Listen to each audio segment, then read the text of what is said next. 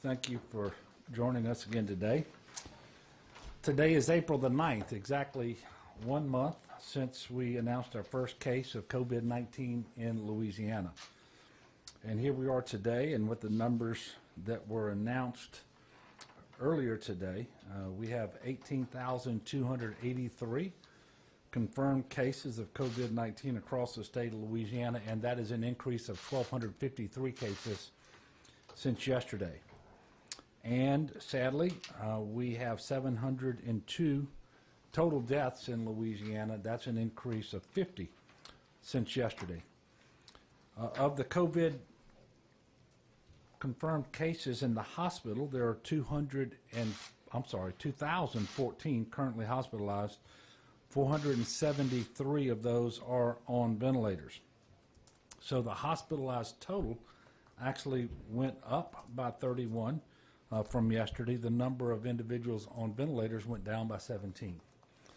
And so that's a continuation of the trend that we're seeing in our hospitals with less individuals, fewer individuals with COVID-19 who are being placed onto ventilators, or in addition to that, people coming off of ventilators sooner than they otherwise would have. Again, all the numbers that we've been talking about have just happened over the last month, and I know sometimes when I think about it, it seems like we've been in this fight for 6 months or so, but it's really been just one. Right now, we continue to see continued signs that we are leveling off in the cases. Obviously, the deaths remain much higher than we would like to see, but it remains the case that we are seeing signs that we're starting to flatten the curve. We can't say that it's truly flattened yet, but every day over the past 3 or 4, we've seen those indications, and it appears to us that the mitigation measures in place, the stay-at-home order, the social distancing, the hygiene practices are starting to pay off, and we're seeing that in the numbers. And I caution everyone to understand that the numbers will continue to trend in a favorable direction only so long as the state of Louisiana continues to comply with the stay-at-home order, the social distancing, and the hygiene practices that we've been talking about.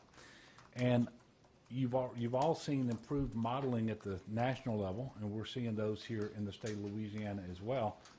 All of those models are premised upon the assumption that the mitigation measures stay in place, precisely that the stay-at-home order stays in place, that people comply with those, that only essential workers are working, that other individuals only go out when it's essential that they do so, and not more frequently than is necessary, and so forth. So that's incredibly important for people to know. We continue to owe all of our healthcare workers and first responders a tremendous debt of gratitude, one that is just tremendous. They're doing life-saving work. Tonight there will be a collective salute to the millions of essential workers on the front lines of the COVID-19 pandemic. This will be taking place across the country tonight at 8 p.m.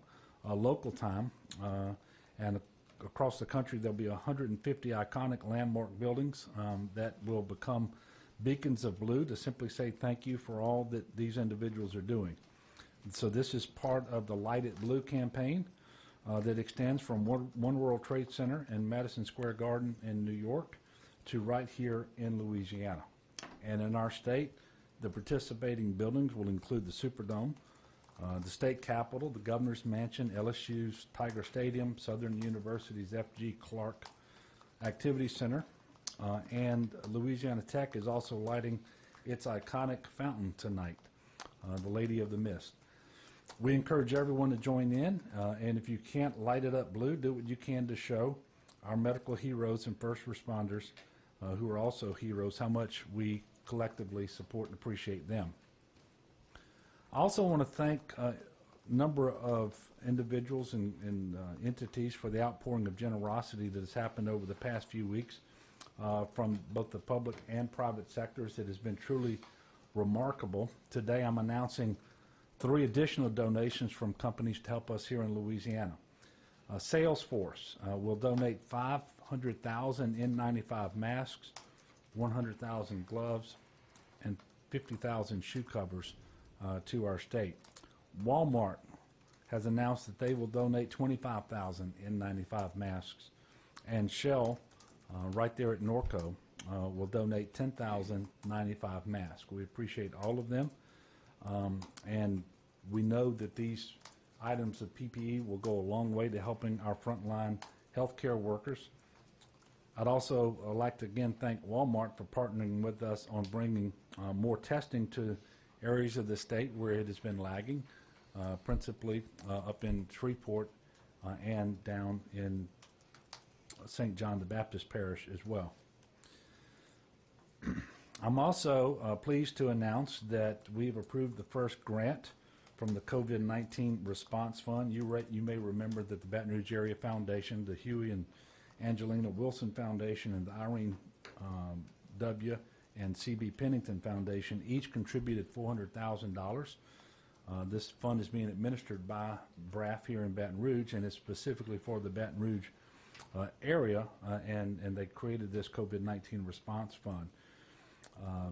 More than $100,000 of that will be given to the 3 O'Clock Project, which has expanded its meal distribution services after some public school systems were no longer able to continue their cafeteria services. And with these funds, they will be able to reach 30,000 more kids daily. The nonprofit is serving free meals to children under 18 in East Baton Rouge, St. Landry, Assumption, Iberville, and Ascension parishes, as well as other parishes across the state. A consortium of more than 60 restaurants is preparing thousands of meals daily, retaining restaurant workers who otherwise would have been unemployed because of the coronavirus outbreak.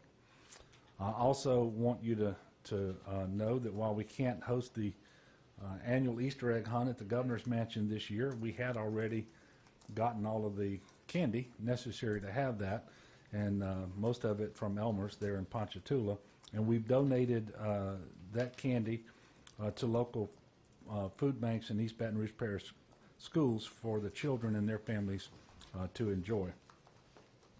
I know right now, as we are celebrating and marking Holy Thursday and approaching Easter weekend, it's a little hard to feel connected to each other.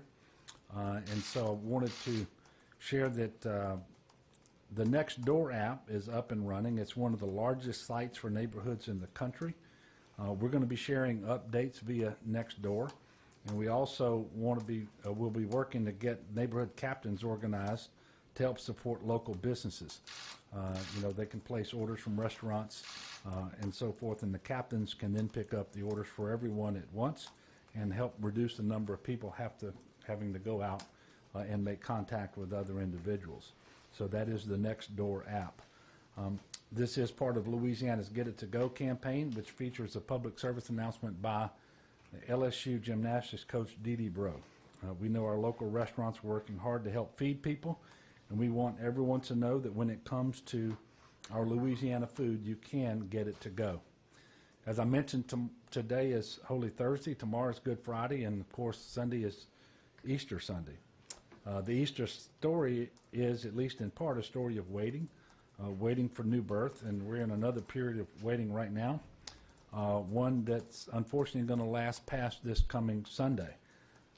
But there is light at the end of all this darkness, and I did want to encourage the people of Louisiana to look at it in that fashion, encourage them to continue to comply with all the orders that are in place and to be patient and to be resolute. Because if they will do that, then the light comes sooner, and the sooner we can start transitioning back to some sense of normalcy. I do want to extend my prayers and condolences to the family of Pastor Harry Blake of Shreveport, who passed away last night. He was 85 years old and an iconic leader of the civil rights movement. Pastor Blake served the Mount Canaan Baptist Church for more than 52 years. He endured many hardships during his life, and in fact, very nearly lost his life during the civil rights movement. But he never wavered in his faith, nor in his work towards equality and justice for all people. This state will be forever grateful to Pastor Blake and for all that he did, the sacrifices that he made to make our state better. And we certainly remembering his family, and we will keep them in our prayers. Before I get to questions, I did want to follow up with a question that Greg Hilburn asked yesterday, and I didn't have the answer to it, and that is whether the $600 per week payments are retroactive. This enhanced unemployment benefit that will go not just to those who are traditional employees and can benefit, but in this case, because of the CARES Act, this money will also be made available to individuals who are 1099 workers, self-employed, gig workers, and so forth. Those payments are retroactive, but only to the week that ended on April the 4th. So this is the second week. I've directed Secretary Ava Dashwa to begin making those payments on Monday of next week. So, Greg, the answer to your question is yes, retroactive to the end of last week. So that will start next week. And again, those payments are in addition to the normal state benefit, which maxes out at $247 per week. So I will now take a couple of questions that came to us from the public. First, Joy asks, I have recently been diagnosed with breast cancer and am in need of surgery. Surgeries are on hold right now. Is there any way of knowing or anticipating when these much-needed surgeries and related procedures will be able to be resumed? First of all, I'm sorry about the diagnosis, and Don and I will certainly keep Joy in our prayers. But if your doctor deems that surgery necessary, there is nothing in the order that came from the Department of Health that prevents that surgery from being scheduled and conducted. And so I encourage Joy to go back to her doctor and inquire about this. Second question comes from Dave. He asks, what are you doing for first responders, especially those working with EMS and must go into these unknown situations to complete first-line treatments? First of all, as I mentioned earlier today and numerous times, we are very thankful to all of our first responders, all of whom show up in a big way every day across the state of Louisiana, but especially during times of disaster and emergency, whether it's a natural disaster or this public health emergency. And I want to say that on behalf of the state of Louisiana, we really appreciate all of our first responders. And we know that they're on the front lines of the battle against COVID-19. First responders, first of all, we encourage them to use PPE, and we're furnishing PPE as best we can to all of the parishes in the state of Louisiana as we can, consistent with their request. In fact, we have distributed PPE to all 64 parishes. We're also sending that PPE to hospitals and nursing homes and so forth. And when we make testing available, priority is being given to first responders who are symptomatic, because we do want them to know just as soon as possible whether they have COVID-19. And we're going to continue to do what we can to support our first responders across the state of Louisiana. One closing note, tomorrow our press conference is going to be earlier as we're going to do things a little differently for Good Friday. So we will have this press conference at 1 p.m. So with that, I am prepared to take your questions, and we do have Dr. Alex Bu here for questions related to testing. Yes, ma'am. Governor, the school superintendents and Bessie's leadership have sent letters asking for you to keep K-12 school facilities closed through the remainder of the year. Have you made a decision on whether or not you intend to do that? Melinda, the letters came in literally just minutes before I came out, and I have them from the Board of Elementary Secondary Education, the Department of Education, school superintendents, and the School Board Association. And I anticipated getting the request. I told Beth Ciano, the interim superintendent of education, this morning that I would have a conversation with her after I received a request from them. I haven't had that conversation, but I'll have it today. And I just want to make sure that I'm clear on what they're requesting and some other things, and I'll be making an announcement and it's going to happen relatively soon. And obviously, there's a really good chance that I'm going to quickly do what they're asking me to do. And so I'm not trying to keep people in suspense. I suspect that order is forthcoming very quickly. Yes, sir. Attorney General Landry said through the request of your health department, he's formed a task force to make sure clinics are not performing elective surgery. He sent investigators out this afternoon to 2 abortion clinics in Shreveport and in Baton Rouge. What can you tell us about that initiative? Well, we've received complaints over the last couple of weeks about clinics of various types all over the state of Louisiana. Not necessarily a huge number of clinics, but in different geographic regions. Some of them dental clinics, some are colonoscopy, and others have to do with vision. And we've certainly received some as it relates to abortion clinics. And so we are trying to ascertain now whether any of these clinics are in violation of the orders that have been issued by the Department of Health that stopped non-emergency medical procedures in order to try to conserve PPE that could be used in the fight against COVID. Those investigations have started.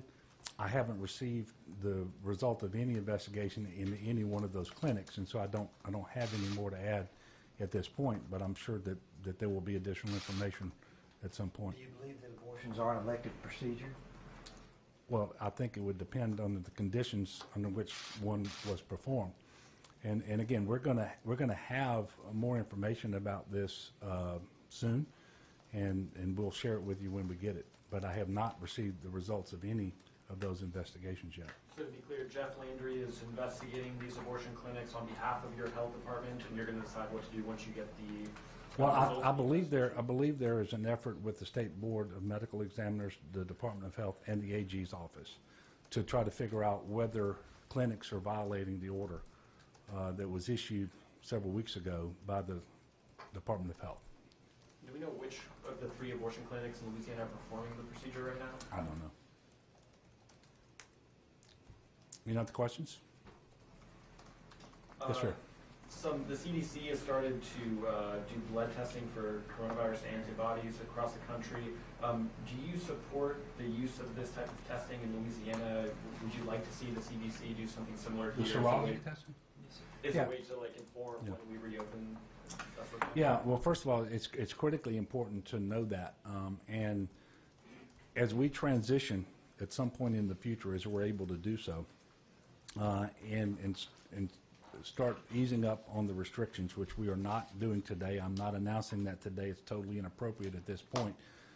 We know we have a ways to go while we need everyone to continue to comply with the stay-at-home order, with the social distancing, with all the hygiene practices. But as we do, when the circumstances allow us to start to transition, we know that more testing of all types is going to be required, whether it's diagnostic testing, surveillance testing, or this serology testing, because we would want to know, for example, if someone contracted the disease, developed antibodies to it, and then have immunity potentially from getting the disease again.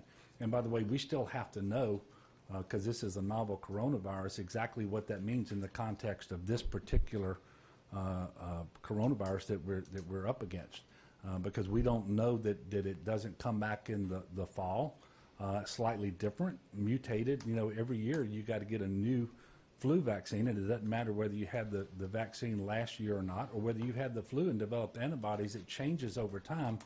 But knowing whether there are antibodies in an individual and the immunity that confers upon that individual is important, and knowing just how free that individual then is to resume work, and to going out in public and making contact with people. So we're going to be looking to avail ourselves of that testing as broadly as we possibly can once it becomes available, especially in the context of that transition that I talked about. But we're also going to have more testing as it relates to surveillance and diagnostic, the kind of testing we're doing now. Hopefully more of the quick turnaround time, the 15-minute type testing that we're starting to see come online now, so that we can do more contact tracing and isolation of those with respect to those individuals who are positive, because that just becomes more important. I think what we all should recognize that if this plays out as we're beginning to expect that it will over the next weeks and months, very high percentage of people in the country and in Louisiana will not have been exposed to the virus. And so that means that they remain susceptible to it, and especially as it relates to our most vulnerable individuals, those who are 65 or older and those who have these chronic underlying health conditions. We really need to be able to protect them to the maximum degree possible, and only testing will allow us to do that, the testing of all three types. And I continue to share Dr. B's feelings on this. We wish we had more testing, but I will tell you that we still have either the number one or number two amount of testing in the country on a per capita basis, which means we have really done all that we could to make available all of the testing that was possible in the state of Louisiana, and we're going to continue to do that as we go forward, and it relates to the types of testing that you just talked about as well. So we don't have the ability to do blood testing for antibodies now, but you hope to get that through what, the CDC in the coming weeks, or do we have a timeline? Yeah, so we don't currently have a serology test for the antibodies in blood. We are working with labs across the state to test some of those tests. Unfortunately, we don't have the same system. Maybe fortunately, we don't have the same system for vetting those tests that we usually relied on, where the FDA would put a test through long periods of rigorous testing before we would be able to use it. The FDA has given guidance to states to be able to do independent testing locally so that we can then determine which of these tests are going to perform well enough that we feel confident in their results. And we've got partnerships around the state that are going to begin looking at these various tests, and when we feel like there's one that's reliable enough to deploy, we will. The CDC has developed their own test and will be doing these tests using their own test. And that may be something that we also have access to, just like the PCR test, the viral test that we do in our state lab, part of which was developed by the CDC. We now have another machine that does that test using a different setup, but both of them testing for the virus itself. And this is related. It's not really an answer to the question that you just gave us, but I was paying attention to one of the news stations a few minutes ago before we came out, and they were talking about patients receiving convalescent plasma transfusions. It's a similar concept. You take plasma from an individual who's developed the antibodies because they've recovered from the disease, and then you use that plasma to treat other individuals who are still fighting the disease. And I will tell you that that's just now starting to happen across the country. It is happening in Louisiana as well. And so we really are on the front end of all of the medical science related to the response to COVID-19. And I say that just because I really appreciate the work that's being put in by the medical community here in Louisiana. Yes, ma'am.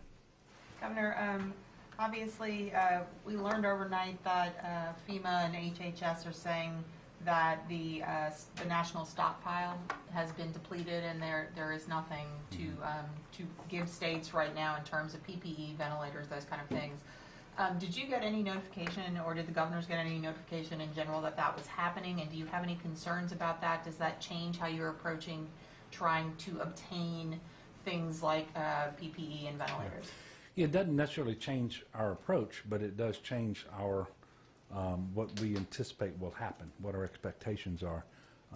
We've been told for a number of days now that the federal government and the coronavirus task force being led by the vice president, but the response is really being headquartered at FEMA.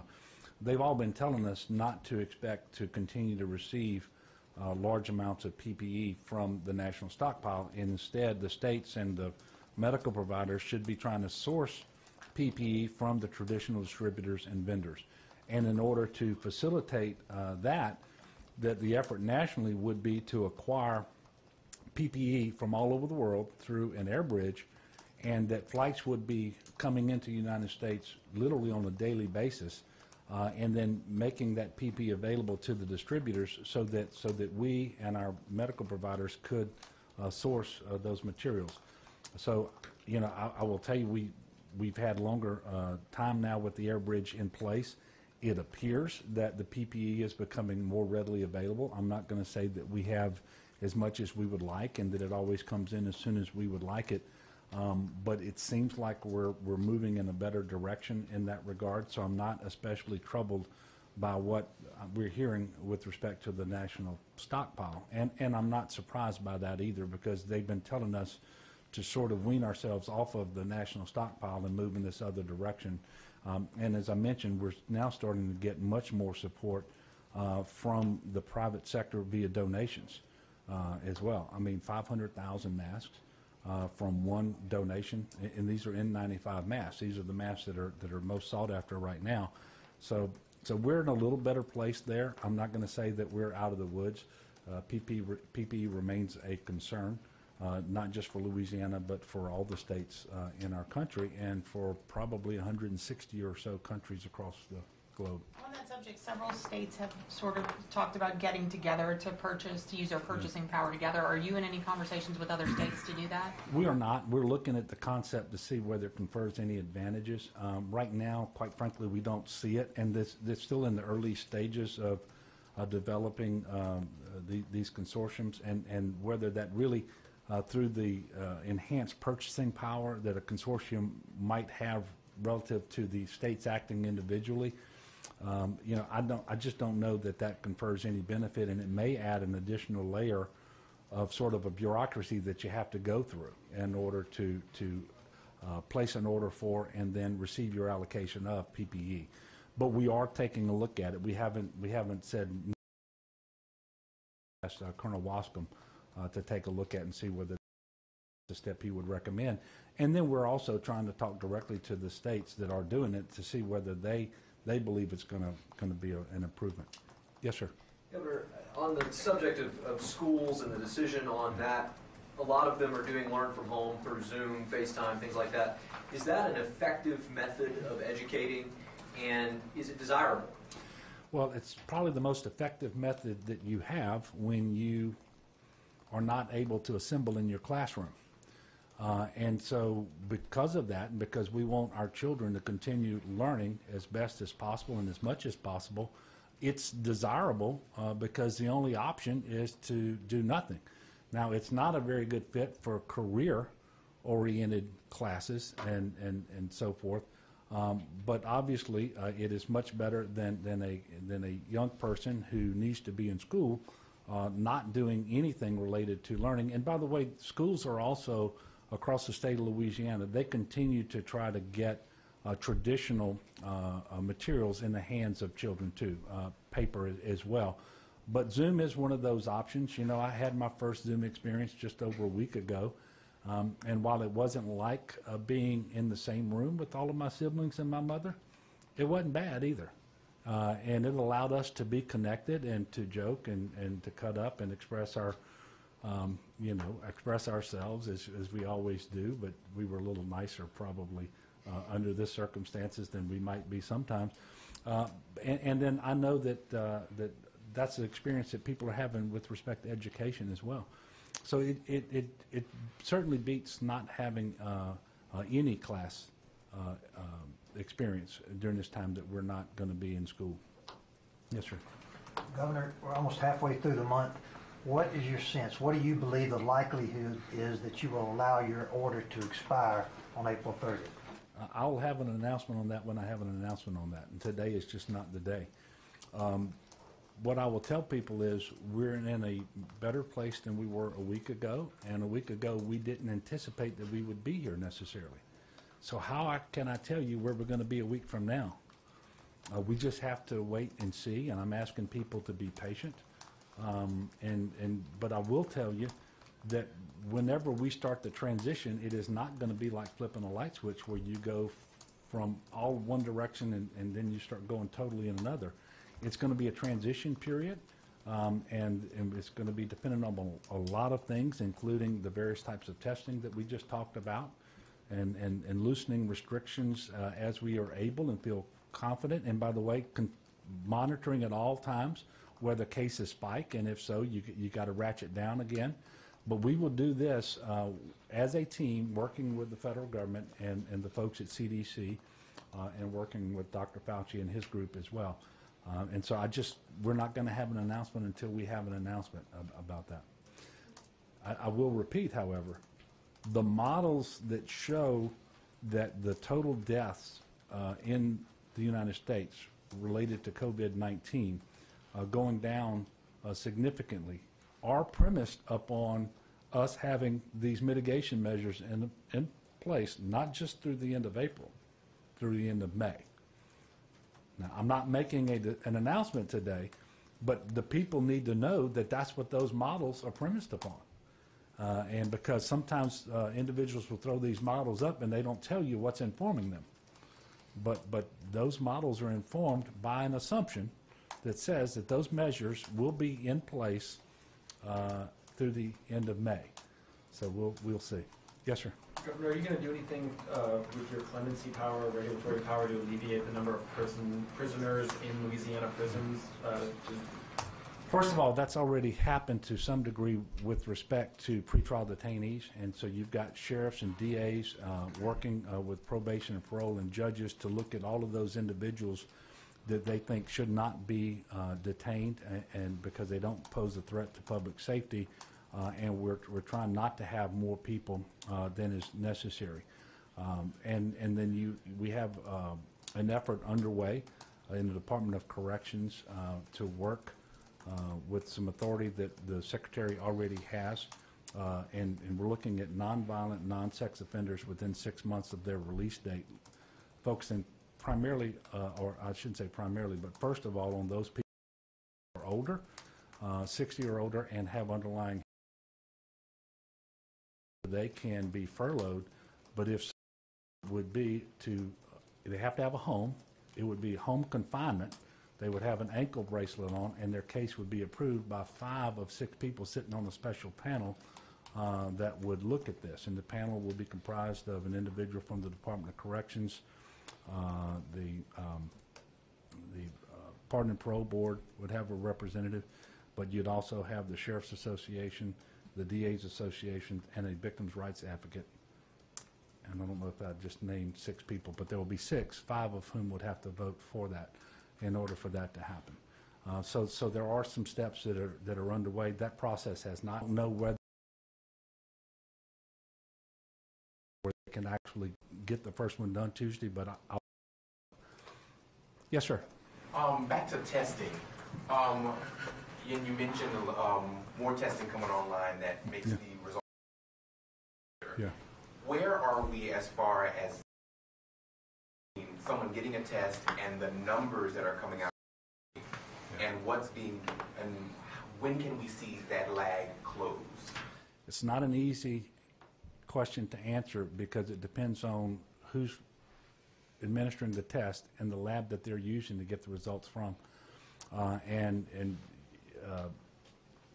One of the things that we don't have fielded as robustly now as we would like, and it's just a function of the supply not meeting the demand, are these Abbott machines that can do a test. That we received our 15 machines, but we also well, a single cartridge is for every test, and the cartridges are being produced as quickly as Abbott can produce them, but we can't get any more until we work through FEMA, and we're doing that now to try to get more as they are produced. So we have the machine, but we do have health care their own similar machines. But these are the machines we really want to have in place all over the state of Louisiana, because you can quickly determine that it helps with your capacity and your throughput, but the reporting is uneven. And so it's really hard for me to tell you. And we're talking to all of these testing entities and asking them to report more timely the results, to report more information with the results. So that, for example, currently from private labs, the race of the individual whose test, the race of deaths, and we've been talking about that a lot. We're trying to see whether what percentage of the positive cases, for example, are African American, and then compare that or contrast it to the percentage of deaths from COVID-19 who are African American. Right now, we with respect to most testing, because that information just So there's a lot of work on testing that continues to happen. And while we've ramped up testing overall in a way that I think is commendable, because we do have either number 1 or number 2 per capita testing in the country, and we're right there with New York. And one day we're number 1 and they're number 2, and then the next day it's the other way around. But we've got some more work to do, and I don't know if you have anything to add to that. And on top of that, with the numbers that we're getting out daily, is there any idea of possibly moving to it be more specific? I know you mentioned the race of people and things like that, but there's one particular parish that is saying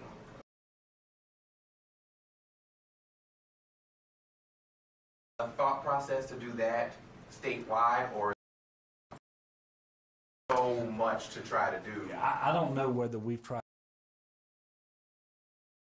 I can tell you that the data that you can get, the better.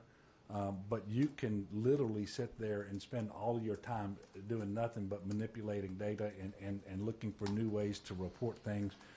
And as for zip code or other things, I'm going to ask Alex to come up and respond to that. Yeah, I mean, I think we're certainly looking at the data at a parish level.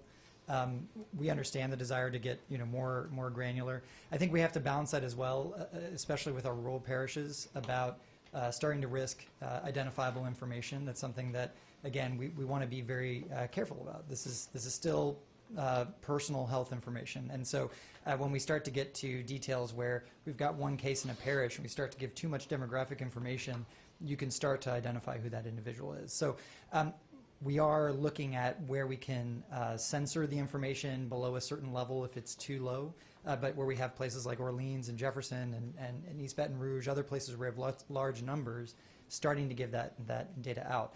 Then the other factor we need to look at is, do we have confidence in the data? And when we're talking about things like demographic data, where we're not getting that from the vast majority of the tests, from commercial tests, we worry about showing you a picture that represents 20% of the tests in that area and people drawing conclusions based on that, when it could just be what's going on in that 20% and the next 80% look very different. So we have to be very careful. We want to give you not only accurate information, we feel confident what we're putting out there is accurate, but interpretable information that doesn't sort of skew and send the public in the wrong direction. And our team is working hard on that every day, in addition to trying to contact the cases and do the contact tracing for those places. Okay, so that'll be the last of the questions today. As we approach Easter weekend, I'm going to again encourage people to be patient. Do what we're asking you to do with respect to staying at home, social distancing and hygiene. For those families who typically gather in large numbers for Easter, this is just not the Easter to do it. But I encourage those family units that eat together every night to do what you can to preserve as much of your Easter tradition as possible. And on behalf of all the crawfish folks across the state of Louisiana, I'm going to encourage you that if you normally eat crawfish on Easter weekend, try to do that this weekend too.